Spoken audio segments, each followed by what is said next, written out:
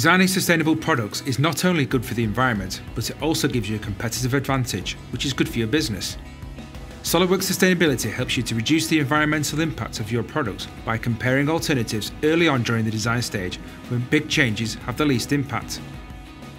SolidWorks Sustainability 2013 provides a number of new options and a raw material financial impact tool to help you find the best solution while keeping within budget.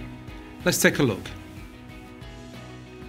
With SolidWorks Sustainability, it's very easy to determine the environmental impact of your design. The graphical real-time dashboard updates dynamically, so you can instantly assess the effects of any changes you make to materials or manufacturing processes. There are many factors that affect the results, like the energy used during raw material extraction, transportation and disposal. You can even define the manufacturing process right down to the level of what type of paint will be used. SolidWorks Sustainability 2013 now also integrates the tracing methodology developed by the United States Environmental Protection Agency to calculate impact factors for life cycle assessment, in addition to the traditional CML method that utilises European-based data.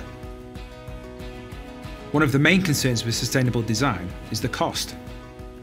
With SolidWorks Sustainability 2013, not only can you determine environmental impact, such as carbon footprint and energy consumption, but you can also get an estimate of the material costs. The new Raw Material Financial Impact tool gives you an overview of the relative cost associated with your material choice.